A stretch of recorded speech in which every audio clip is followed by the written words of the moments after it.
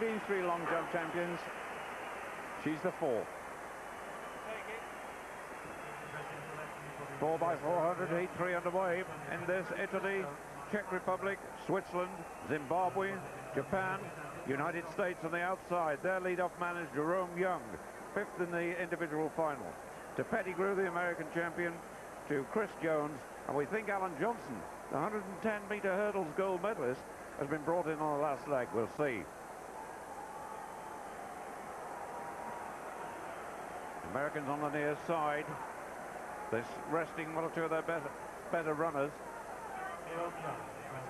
hoping to get through to the final tomorrow. In fact, they obviously believe they will.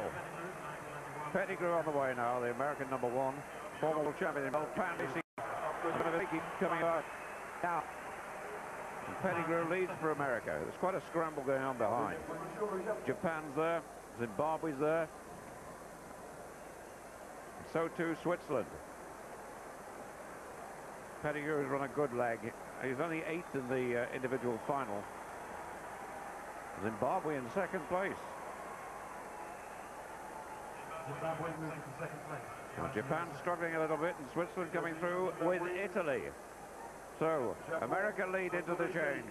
The 3rd man to go is Chris Jones, 4th in the American Championship.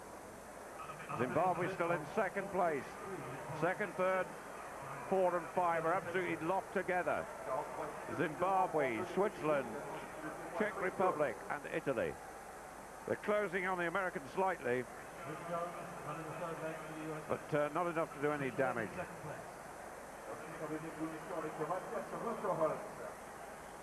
And Jones is going away now. They went very, very quick. Yeah. So, the last leg, Alan Campbell, the gold medalist in 110 hurdles. Switzerland 2nd. The Japanese nearly got knocked over, although they were back in 4th place then.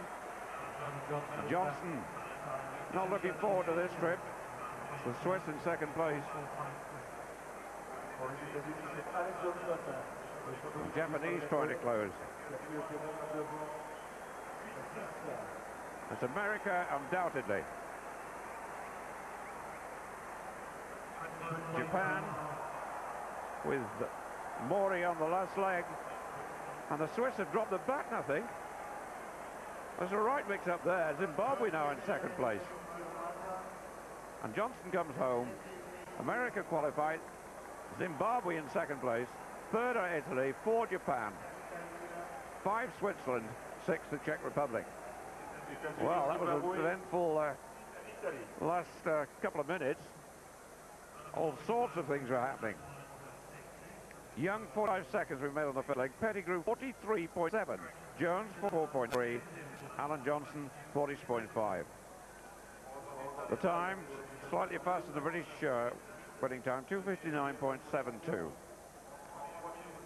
So the 3 winning teams who go through into the final with the best background are Great Britain, Poland and USA.